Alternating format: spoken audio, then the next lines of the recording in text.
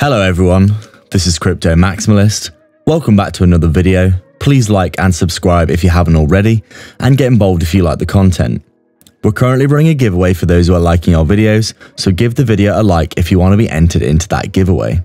So we're just taking a look at Verasity here, and as we can see, because of the FTX fiasco that we have been seeing in the markets, we have seen it come down and lose that swing low that it's been, sitting on for a fair while. You can see here,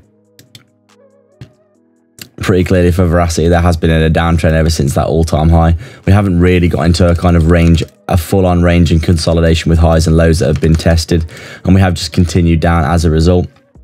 You can see, as we said, Verasity was starting to show signs of life here, but lo and behold, something comes along in the wider market. A black swan event, which is essentially, come in and completely wiped off a lot of the gains that we have seen for Verasity over the past few weeks. Completely smashed it to the downside, lost that swing low, and we've had a bit of continuation here as well. You can see that we've, now that we've lost this key level here, we are coming in probably to the next key level down here. You would say is probably this area that we'll probably see a decent bounce in and around this level of structure here. You can see Verasity making its way down towards that now, and you can still see these huge bullish divergences we've been talking about. Price action, heading to the downside, but the RSI, losing strength, losing momentum. Our MACD is still green and still bullish ever since all the way back here in July. And, just like we told you up here when we had these huge bearish divergences, you can see higher highs on the price action, lower highs on the RSI.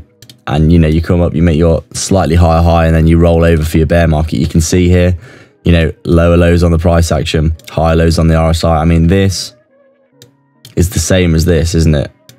It's just the opposite. If we flip this chart, it could essentially be, you could reverse these really, couldn't you?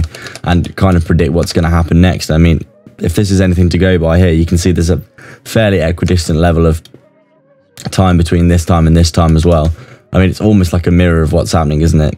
And you could essentially say, with these big bullish divergences, sooner rather than later, we do think you'll probably get a pickup for Verasity. It might not be today or tomorrow, it might not be in a month, it might take a year to get back, up towards some of these levels, but we do think, the bullish divergences can't be ignored, just like they couldn't be ignored back here when we had these bearish divergences in the market as well. So, as I said, interesting to see what happens next for Verasity.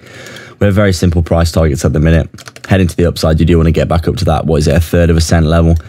And then obviously if we're heading to the downside, that 1/5 of a cent level will be the target. So that's it for today, guys. Thank you everyone for watching.